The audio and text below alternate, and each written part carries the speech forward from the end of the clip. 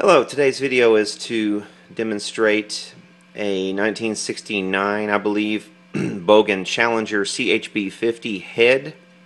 This has been converted into a guitar. This is the look at the schematic, and here's a brief overview of what was done to it. Please excuse this shaky video. One of these days I will invest in a proper tripod.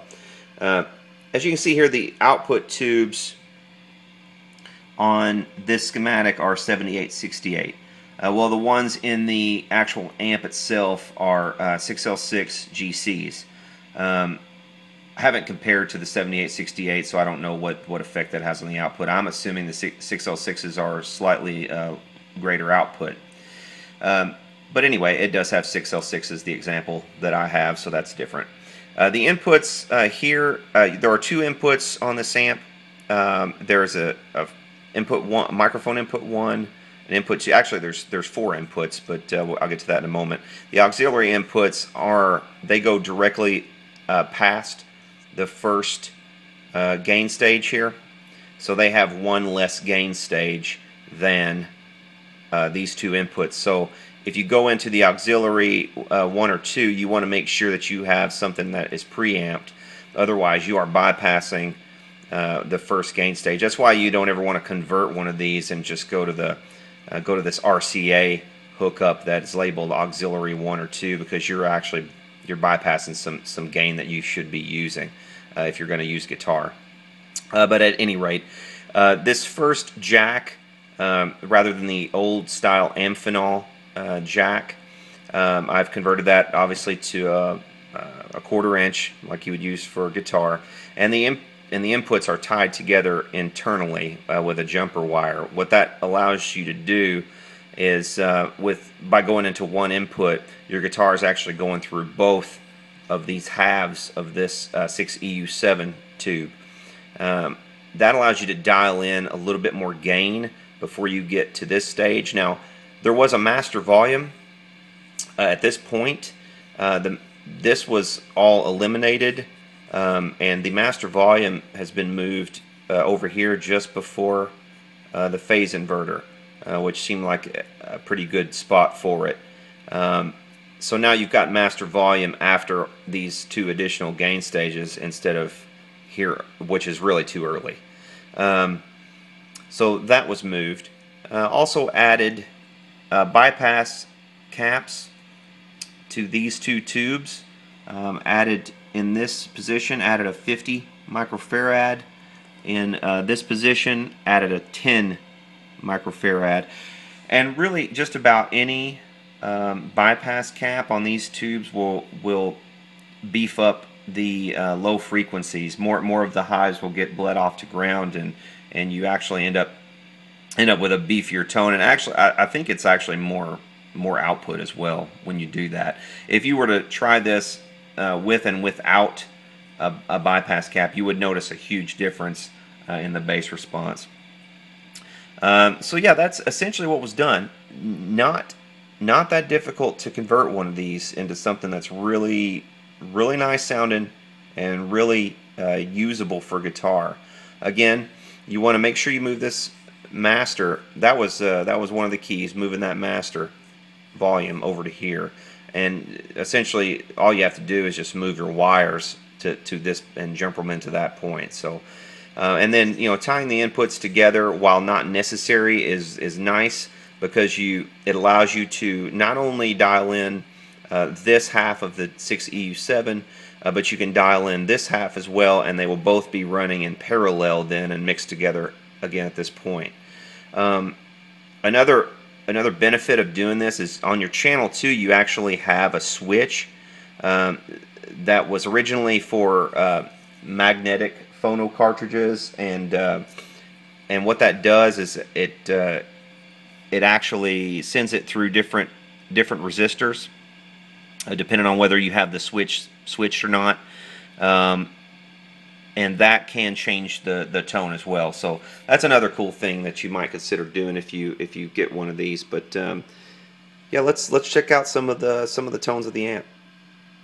Before going into some of the tones of the amp, I wanted to show what was done physically to the back of the amp and what the back of the amp looks like.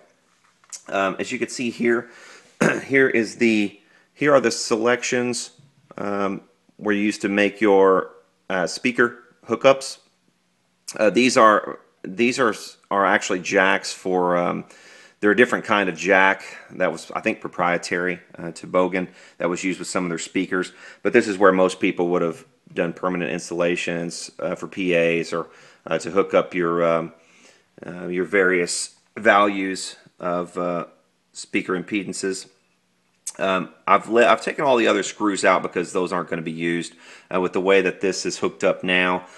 This speaker jack, drill this hole for this 1/4-inch speaker jack, and this is now just a simple selector for the impedance. So you can use 4, 8, or 16 ohm with this. It has that has those selections in the output transformer. Replace the 3-prong power cord. Over on this side, not sure what these are. I'd have to look at the manual again. But this is not something you'll probably ever use in modern times. These here are the inputs for the auxiliaries 1 and 2. This is the magnetic input, and here is the switch that I was talking about earlier. This switch is from magnetic to microphone. Now, the way this is hooked up, you can still use channel 2 even plugged into this. So this allows you to select a channel 2 will give you a different quality of tone depending on where you have that. So here was the old Amphenol connection for channel 2, which will not be used, and here's the connection that was installed for the input into the channel 1. Inside, here's your 6EU7 all the way on this end, 12AX7. You have a 6C4 for phase inversion, and then back here, of course, you got the big glass bottle 6L6s. So yeah, let's check out some of the tones of the amp. For the purpose of this demonstration, I'll be using a 52 reissue Telecaster.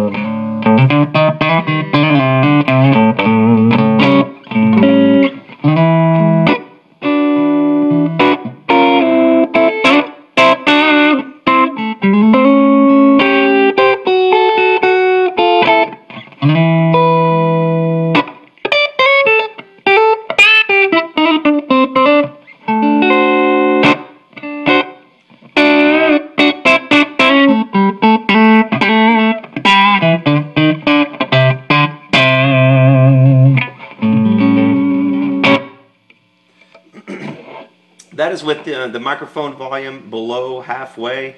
Master volume is a little bit above halfway. And the more you crank the master volume, obviously the more headroom you're going to get. So you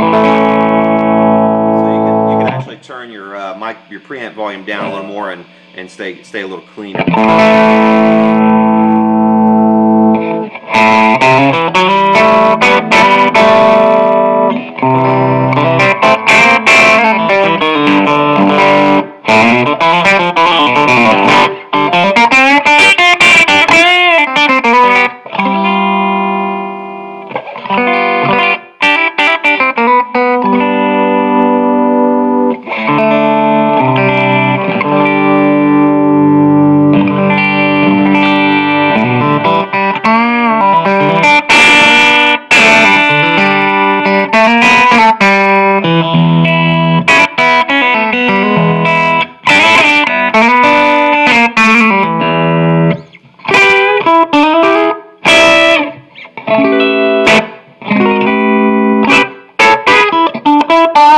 Thank you.